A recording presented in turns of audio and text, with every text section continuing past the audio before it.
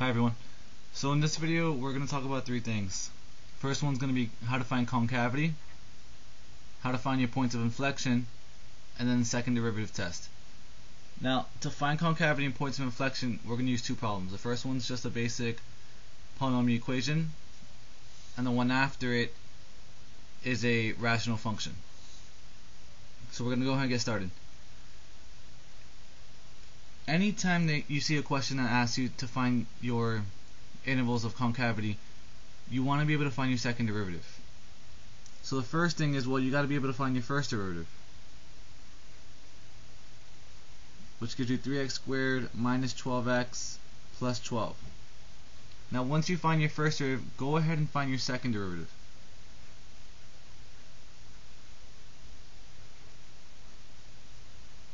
So you get 6x minus 12. Now concavity are the same exact steps that you did for increasing and decreasing. You first found your derivative, then found your second derivative. Now set this equal to 0. Because what you want to do is you want to find out when your second derivative is going to equal 0. So pretty much you're finding your critical numbers. So solve for x, you get 6x is equal to 12, and then x is equal to 2. That means that x equals 2, that is a critical number. So this, just like you did in your first derivative, you're going to put 2 on a number line. And you're going to test values. A number less than 2, 0. A number greater than 2, 3. Then your next step is the same exact thing that you did in your first derivative. Plug in 0 into your second derivative. The reason why we need to plug 0 into our second derivative is because we're dealing with concavity. Whenever you want to see whether something's concave up or concave down, you have to be able to plug into the derivative that you're working with. So since we're working with our second derivative, we're going to plug 0 into our second derivative. So if you plug in 0, you're going to end up getting a negative number. When you get a negative value, that means that your graph is concave down. So it's going to create a U shape facing downward. Then you're going to plug in 3 into your second derivative, and that's going to give you a positive number, which tells you it's going to be concave up. So by finding your second derivative, setting your derivative equal to 0, then find your critical numbers, plugging them on a number line, testing the value left and right, and plugging them into your second derivative, you're going to be able to determine your intervals of concavity. So for this equation, you're going to have a concave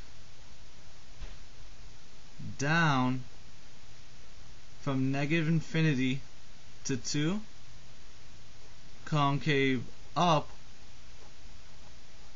from 2 to infinity. Now, the way we find a point of inflection, which you'll tend to see it as POI, the way you find a point of inflection is if your concavity is changing from concave upward to downward, downward to upward. So when you have a change in concavity, that's when you have a point of inflection.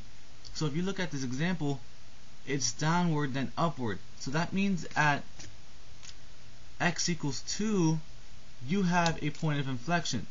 So you could put 2 comma, the question is, what are we going to put in here?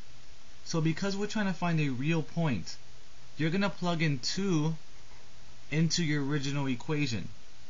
And when you plug in 2 into your original equation, you are going to get 8. And that means that we have a point of inflection at 2 comma 8. So the only time that you're ever going to have a point of inflection is if you see your intervals changing from concave upward to downward, downward to upward. Now don't forget that at this number it can't be a vertical asymptote. The second this is a vertical asymptote, you can't have a point of inflection. In this case you actually get a real point, so that means your point of inflection is at 2 comma 8. Alright, so now we're going to work on our next example.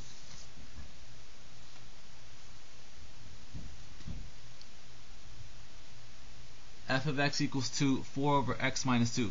Now, for most, this is a little bit more of a trouble type of problem because you actually have to find two type of derivatives. Your first derivative, then your second derivative. Now, a lot of us may want to do quotient rule because you see a fraction, so you think that quotient rule is going to be the easiest method. Actually, anytime you have a number on top by itself, it's easier to put this in parentheses, raise it to the first power, and bring it up. So that you have 4 over 4x minus 2 raised to the negative first power, because since you brought it up, it's going to be raised to the negative first power. Now, when you have this type of equation, well, it's actually not product rule because there's no variable with the 4. It's just a basic chain rule, where you take this negative 1, multiply it with the 4 to get negative 4, parentheses, this inside stays the same, subtract the exponent by 1, so you get negative 2, then find the derivative of this, which is just 1, multiply your first and the last, you get negative 4 x minus 2 to negative 2, and that's your first derivative. Now I can go ahead and simplify by bringing this negative 2 down, but the problem is my goal is to find my second derivative. So if they're asking me for intervals of concavity, I don't really care about simplifying my first derivative. So now I'm going to look at this, and what do I have to do to find my second derivative? Well, maybe I should do product rule, but the thing is there's no variable next to this 4, so automatically I know it's just another chain rule. So I'm going to multiply this negative 4 with this negative 2. I'm going to get a positive 8, keep the inside the same, subtract 1 from the exponent, you get to negative third. Now, once I find my derivative, and then I can do a chain rule as well, the derivative of this is just 1 again, so this is just going to give me 8x minus 2 raised to negative third. Now once I get here and I already found my derivative, this is when I want to simplify, because I want to be able to set the top equal to 0 and set the bottom equal to 0. So I have 8 over x minus 2 to the third power, and this is my second derivative. So once I have my second derivative, well, anytime you want to find critical numbers for a rational equation, you have to set the top equal to 0 and set the bottom equal to 0. So if I go ahead and set the top equal to 0, I get 8 equals 0, which I can't really solve for x, and also 8 is not equal to 0, so that's not true. So that means there's no critical numbers for the top. So now I'm going to set the bottom equal to 0. X minus 2 equals to 0, x equals to 2. So that means my only critical number is at x equals 2. So now once I have my critical number, this is when I want to put on a number line. Plug in a number that's left of it, any number, 0, number right of it, 3. Now don't forget, because we're working with our second derivative because it tells us concavity, we have to plug in these values into your second derivative.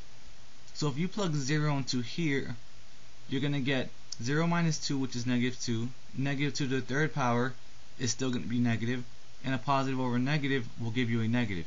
So that means that any value between negative infinity to 2 is negative, meaning it's concave down.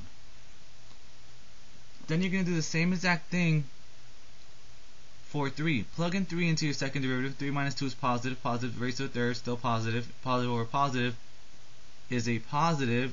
That means that it's concave up. So now you have concave down from negative infinity to 2, and then you have concave up from 2 to infinity. So these are your intervals of concavity. Now the question might ask, well, try to find that point of inflection. And because the definition of a point of inflection says there actually is a point of inflection when concavity changes, you might think, oh well, there's a point of inflection at 2. But the problem is 2 happens to be the same exact vertical asymptote of your original equation. So if we go back to the original equation, if I were to set the bottom equal to 0, because that's how you find your VAs, you're going to set the bottom equal to 0, and you're going to get x is equal to 2. Now because you got a vertical asymptote at x equals 2, that means you cannot have a point of inflection at that point. You cannot have anything because there's no real point on x equals 2, because that's your vertical asymptote. So because of that, there actually isn't any point of inflection.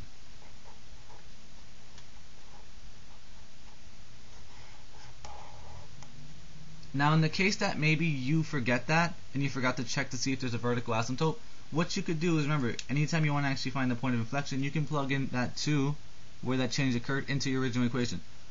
So if you plugged in f of 2 to get 4 over 2 minus 2, you're going to notice that this is going to give you 4 over 0. Now the second you get 4 over 0, that's going to give you undefined or an error when you plug into your calculator. That's because you can never have a 0 on the bottom, therefore there is no point of inflection. So in the case that we happen to forget that you can't have a point of inflection at a vertical asymptote, and you happen to plug it in, anytime you get a number over 0, it means that it's undefined, which means no point of inflection. Okay?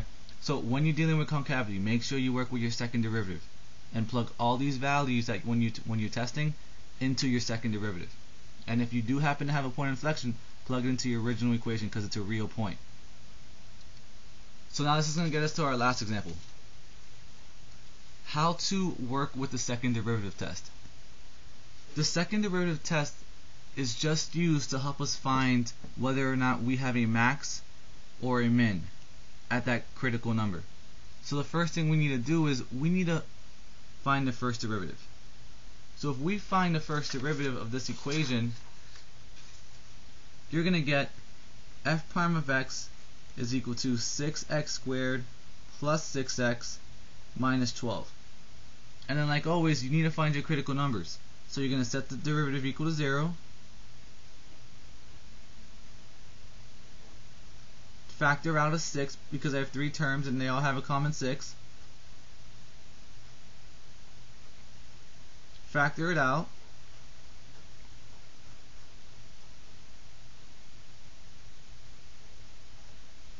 set them all equal to 0. You get x equals to -2 and x equals to 1. So that means if you wanted to actually have a critical number, or if you wanted to find a max or a min, that means a max or a min would only occur at these critical numbers.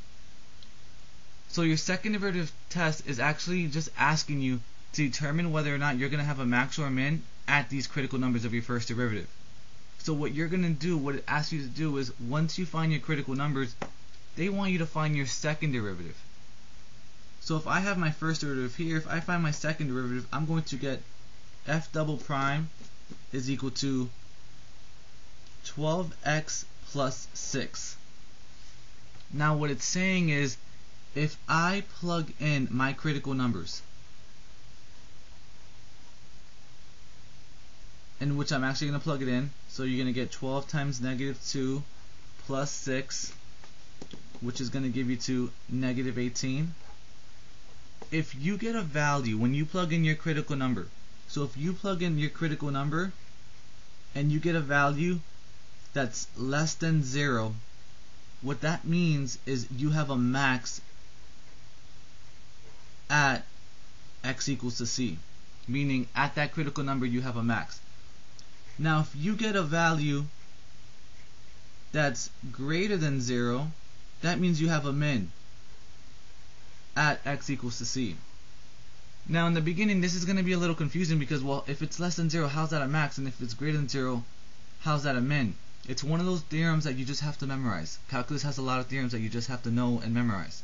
So when you plug in your critical numbers into your second derivative and it happens to be less than, well, what that means, if it's less than 0, that means you have a max at x is equal to -2. Now let's say I wanted to actually try my plugging in 1, my second critical number. I'm going to get 12 times 1 plus 6, and that's going to give me to 18. Well, I noticed that 18 is greater than 0. So greater than 0 means that I have a min at x is equal to 1. So your second derivative test is actually just finding out whether or not you have a max or a min at your critical values of your first derivative. But the first thing that you have to do is you have to first find your critical numbers. Set your critical numbers, set your derivative equal to 0 so that you can find your critical numbers, and then plug in these critical numbers into your second derivative. If you get a value that's less than 0, it's a max. If you get a value that's greater than 0, it's a min. Now in the case with your second derivative, when you plug in your critical numbers, it equals to 0, it means that there's nothing. It's just a critical number for your second derivative, because when you set your derivative equal to 0, that c is going to give you a critical number. So it doesn't really mean anything. Okay?